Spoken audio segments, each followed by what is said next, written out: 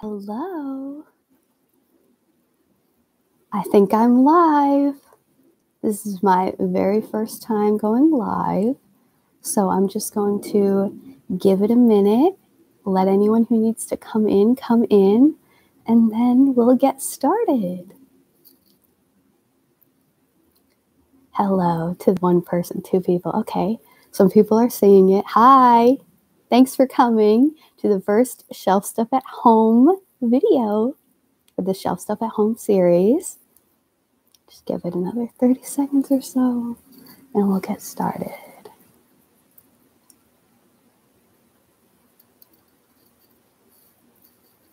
feel like I should have some waiting music, like the elevator.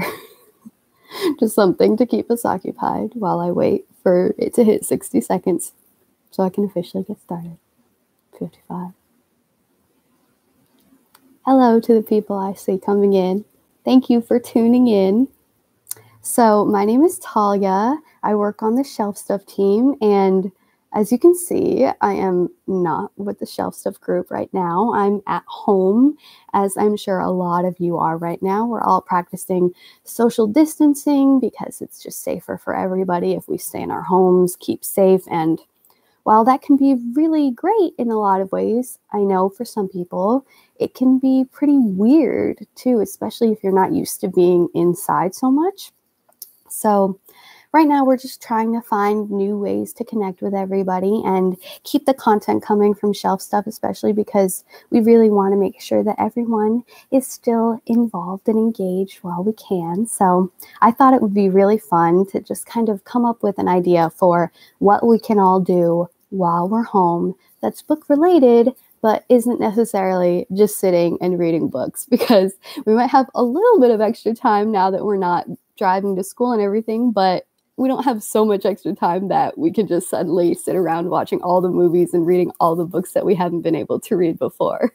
So one thing that I thought would be really fun to do while you're sitting at home and you finally have the time to look at it is organizing your bookshelf.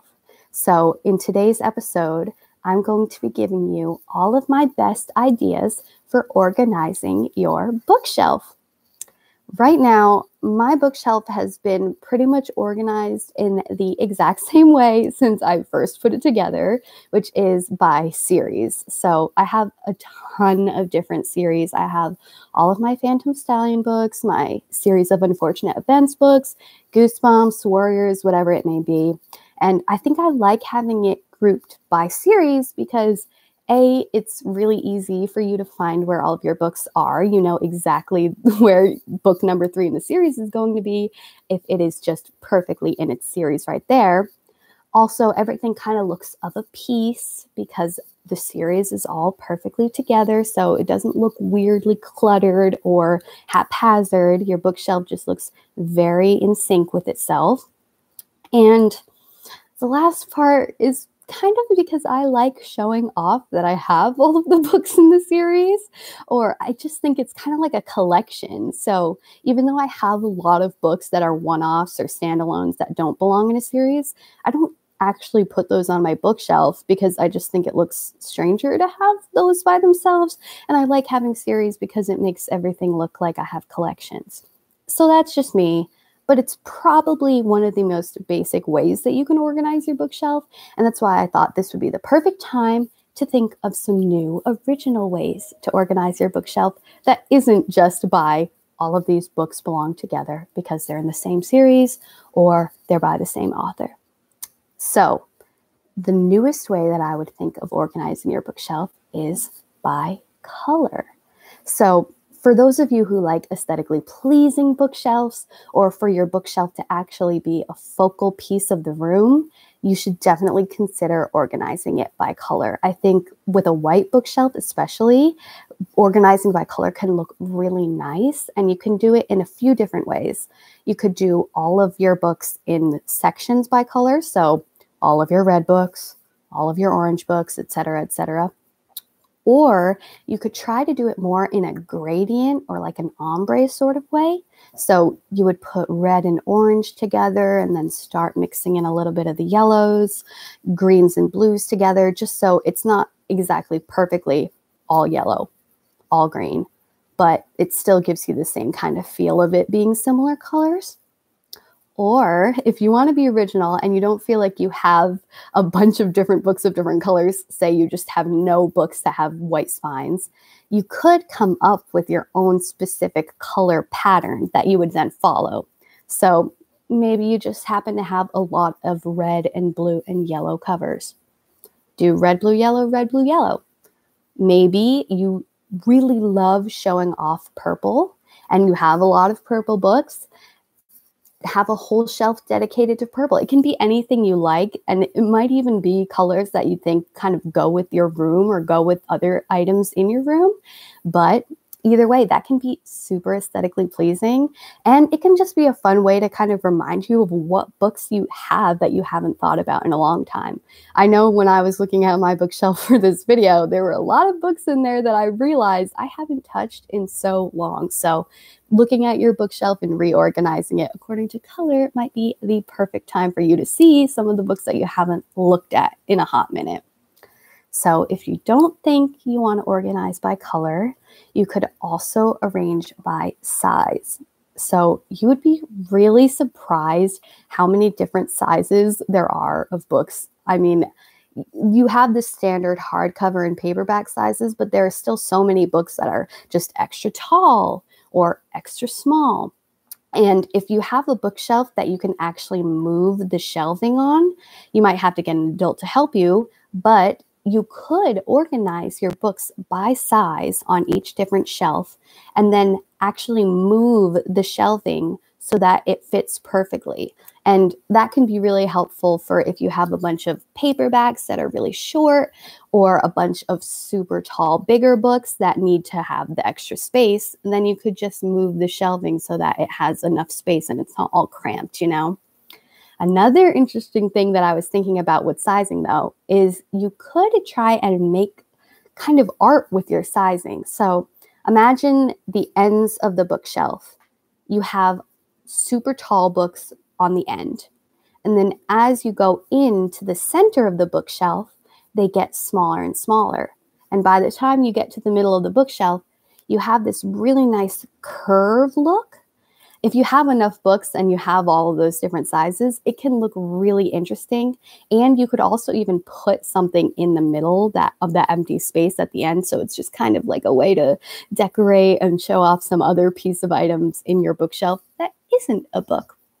If you wanted to go the opposite route, you could also start in the middle of the bookshelf with the tall books, and then on the outside, they get smaller. So that would be more of like a pyramid shape, which would be kind of cool too.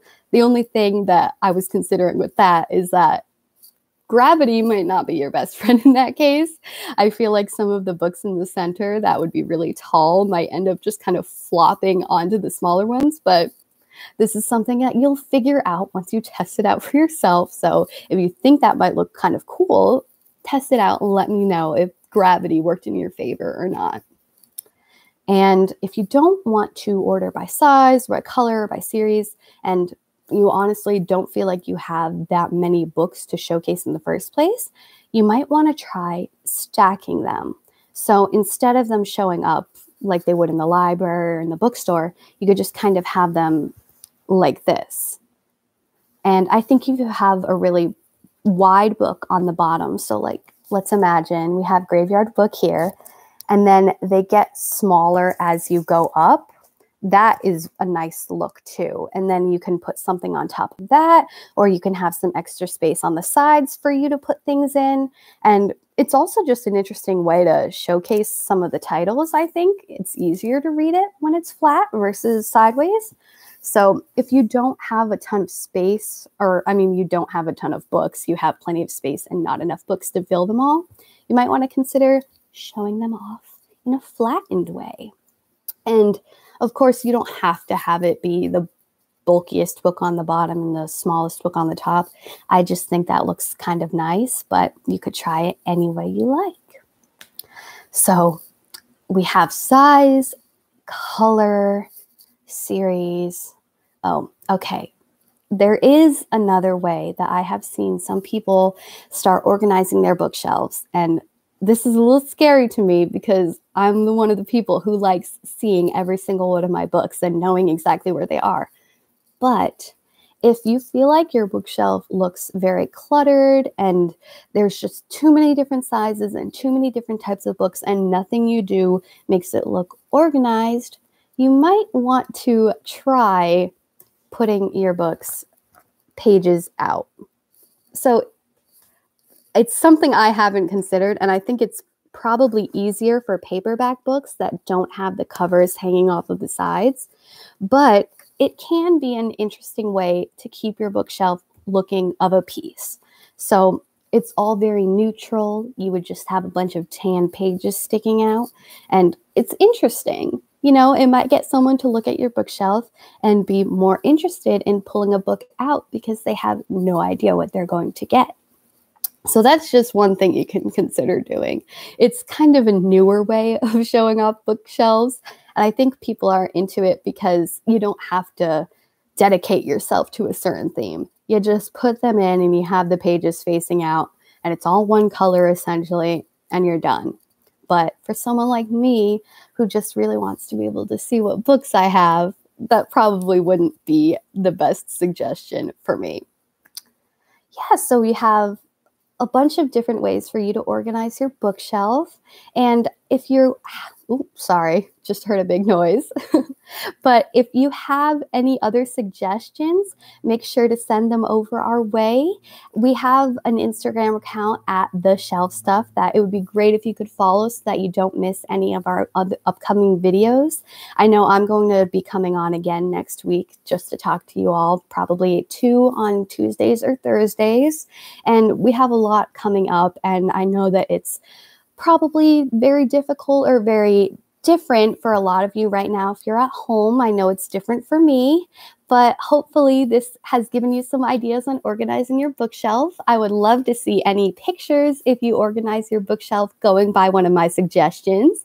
And who knows, maybe I will finally decide to organize my own bookshelf in a different way than all by series, because I've had it that way for a long time. Okay, so I will talk to you all next week. Thank you so much for tuning in. Don't forget to follow us on Instagram at The Shelf Stuff.